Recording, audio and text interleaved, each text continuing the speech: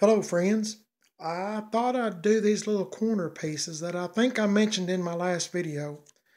Uh, go around the under the tail light and go down the side of the truck. These pieces are aluminum and mine are really dented up right in this area pretty bad to the point that you couldn't really save them. So being persistent and kind of waiting, I found these on eBay.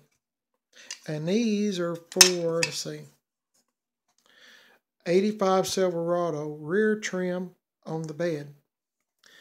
Mine's an 84 Silverado, and I guess Chevrolet, I'm assuming, decided to drill a hole in these little pieces right here to hold the trim on with so they wouldn't come off.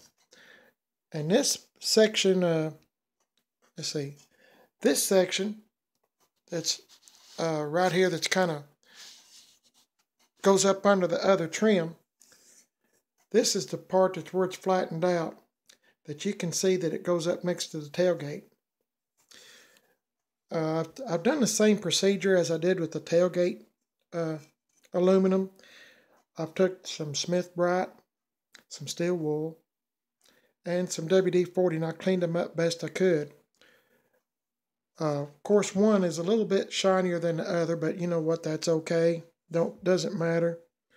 And I was going to show you this little Sharpie. If you have this problem, it's got black in between here, inside the aluminum. But this Sharpie is just about the perfect size, just about, to go in between there. And I know that's not perfect. I'm doing it one-handed, and I'm just doing a demonstration. But it looks pretty dang good when I get done cleaning it up the best I can.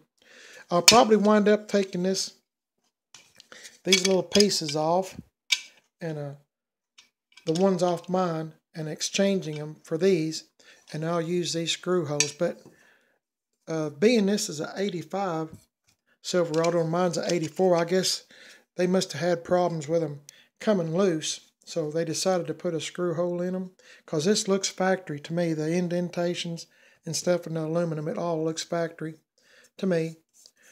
So thought I'd give you a little update and tell you what I'm doing, and I'm fixing to have to clean up this big old mess that I've made before my wife gets home. So appreciate you watching the video.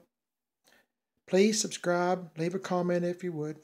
I surely would appreciate it. I hope y'all have a real good day. See you later.